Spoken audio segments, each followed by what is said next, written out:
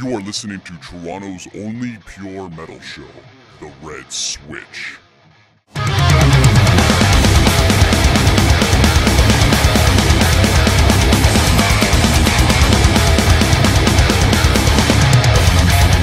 I'm AJ, I play bass for Mutiny Within. Nice. I'm not sure if the CDs are being sold in the US or Europe already, but already we've got a copy in Canada, and there's a sticker right on the side that says, "The future of metal." What's good or bad about that statement? Well, it's bad because it looks like we wanted it there.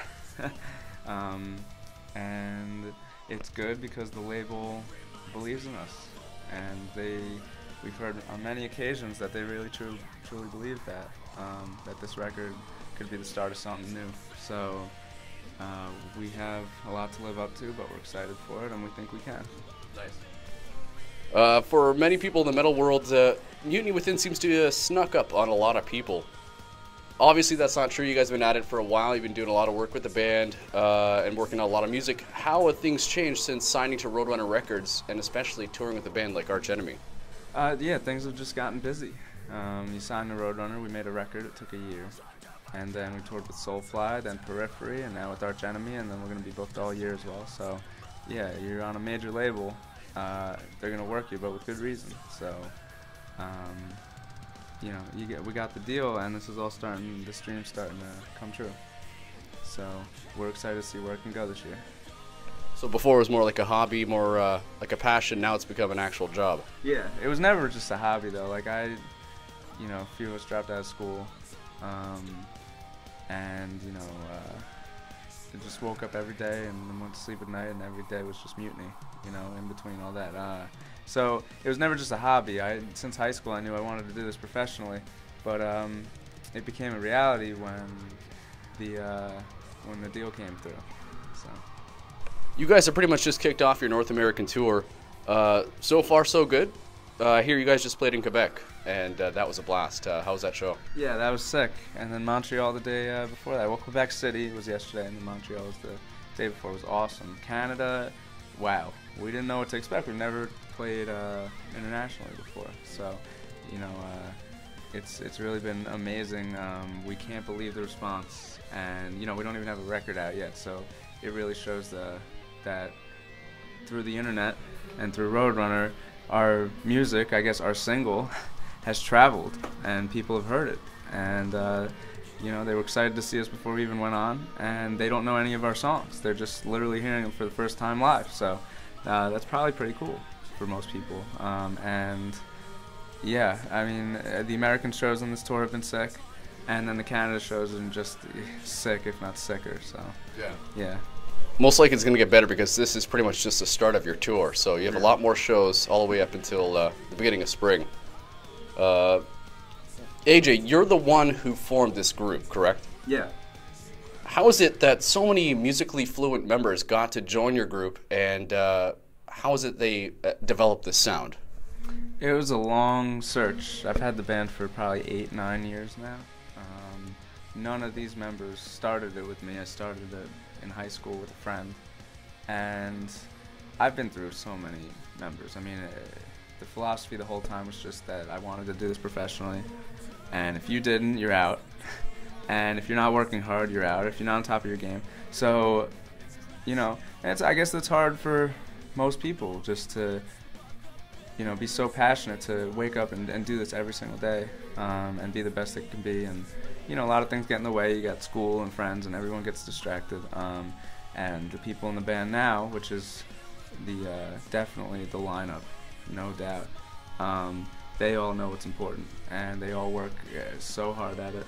And we're all like becoming professionals at this. So it was a long road, and now that we're together and came together as musicians, now we're actually all best friends too. So it really worked out. Got a great group of guys here.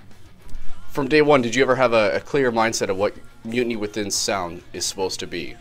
And has that sound sort of been preserved to this point, or has it evolved and changed over the course of different members and all the years? Absolutely, it's evolved and changed. There's no, this isn't, none of this happened by accident.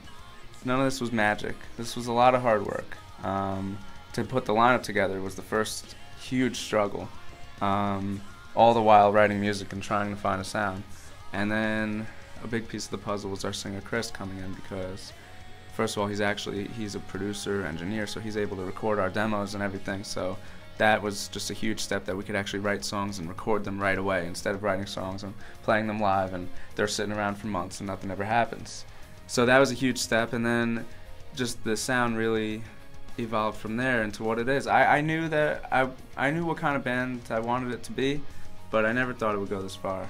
I never thought the sound, that I'd be so incredibly happy with it, and that the whole band's happy with it, to the point where, you know, this music is what we put on just to listen for pleasure, not necessarily the fact that it's our band. You know, this actually is, you know, my favorite music, this metal that we're doing. So it's pretty cool. It wasn't, you know, I didn't really see it clear.